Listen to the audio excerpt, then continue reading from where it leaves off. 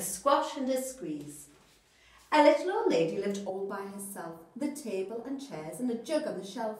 A wise old man heard her grumble and grouse, "There's not enough room in my house." "Wise old man, won't you help me please? My house is a squash and a squeeze."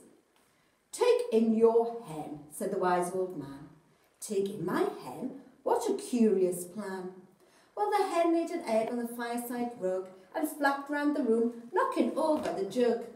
The little old lady cried, "What shall I do? It was poky for one and it's tiny for two. My nose is a tickle and there's no room to sneeze. My house is a squash and a squeeze."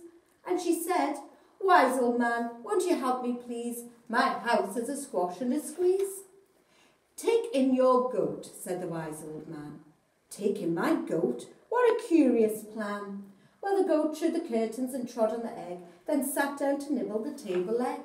The little old lady cried, "Glory be! It was tiny for two and it's titchy for three. The hen pecks the goat and the goat's got fleas. My house is a squash and a squeeze." And she said, "Wise old man, won't you help me please? My house is a squash and a squeeze." "Take in your pig," said the wise old man. "Take in my pig? What a curious plan." So she took in her pig, who kept chasing the hen, and raiding the larder again and again. The little old lady cried, "Stop, I implore. It was titchy for three and it's teeny for four." Even the pig in the larder agrees. My house is a squash and a squeeze. And she said, "Wise old man, won't you help me please? My house is a squash and a squeeze." "Take in your cow," said the wise old man. "Take in my cow? What a curious plan." Well, the cow took one look and charged straight at the pig, then jumped on the table and tapped out a jig. The little old lady cried, "Heavens alive! It was teeny for four and it's weeny for five. I'm tearing my hair out, I'm down on my knees. My house is a squash and a squeeze."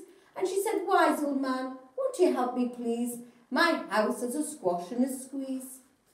"Take them all out," said the wise old man. "But then I'll be back where I first began."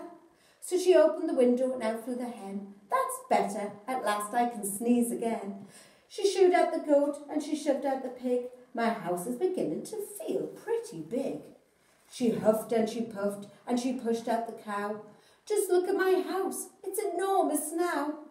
"Thank you, old man, for the work you have done. It was weeny for five, it's gigantic for one. There's no need to grumble and there's no need to grouse. There's plenty of room in my house." And now she's full of frolics and fiddly-dees. It isn't a squash and it isn't a squeeze. Yes, she's full of frolics and fiddly-dees. It isn't a squash or a squeeze.